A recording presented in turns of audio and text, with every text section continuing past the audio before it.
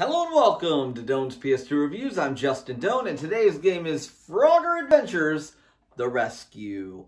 And as you can see behind me, some pretty heavy traffic out there. I think I'm going to go play in it. Before I do that, let's take it on to Michael Porter with a fact about the game. Hey Justin, so what happens when you take a beloved arcade classic and you throw it into a 3D action-adventure style game, and a game that seemingly everyone had on the PS2? Well, you get Pac-Man World 2. However, today we're talking about Frogger's Adventures: The Rescue. And the thing is, I'm not trying to trash on Frogger here, but the thing is, after the arcade, they kept trying to reinvent him and make him a bigger name in gaming. Kind of like on the same level as like Mario or Sonic or Mega Man. And it just never really caught on, mainly because the games were just kind of mediocre at best. But the cool thing is, though, is now that retro gaming and arcades and stuff are big into the mainstream with merch and arcade one-ups and stuff like that, Frogger's kind of found his way back in, so that's pretty cool. But with this game, it's just kind of average. But something cool about it, though, is there's actually a multiplayer mode with about 9 mini-games, and you can play some of the different frogs from the game. So that's kind of interesting.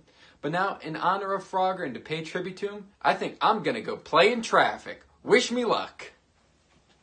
All right, thank you so much, Michael. Well, I have the pleasure of taking it down to the gameplay footage for everybody and talking about this wonderful game. Let's take a look. Take it from me, the gameplay is very slow and the game is very stupid. This game is awful. Everything about this game is pure trash. That's all I gotta say. The game sucks. Don't play it. It's trash. It sucks. Don't play it. It sucks. Normally, this is where I head over there and put this in one of those 3 piles, but I'm being told that Michael Porter wants to talk again, so let's just take it down to Michael Porter again. You might as well take my whole show over. Selling all his shirts and just whatever. Go to Michael Porter. What does he have to say? Oh, I shouldn't have played in traffic, especially at nighttime. Oh, Frogger! Alrighty, thank you so much for watching this horrendous review. I'm sorry you had to play this, and I'm sorry you had to watch it. Of course it goes in the bad pile. It just goes in the bad pile. It's a terrible, awful game.